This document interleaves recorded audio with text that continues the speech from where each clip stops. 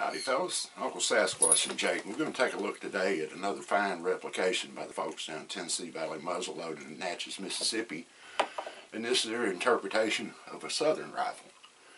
It has a 42-inch long, 40 caliber barrel, Siler lock, Davis double set triggers, and iron furniture.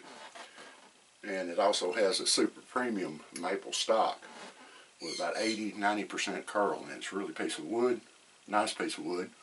And it's stained in red. Some people call it oxblood, English red.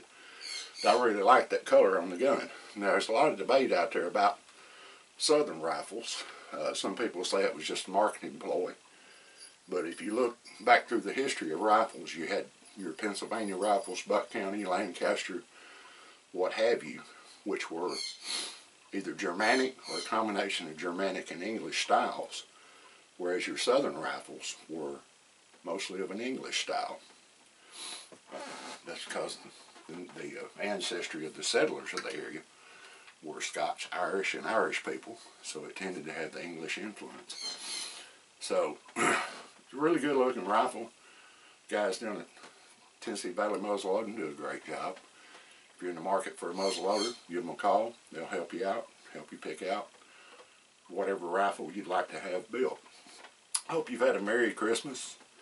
And I hope you're looking forward to a happy, prosperous, and healthy new year. As always, thank you for watching. Keep your powder dry. Mind your top knot, Pilgrim.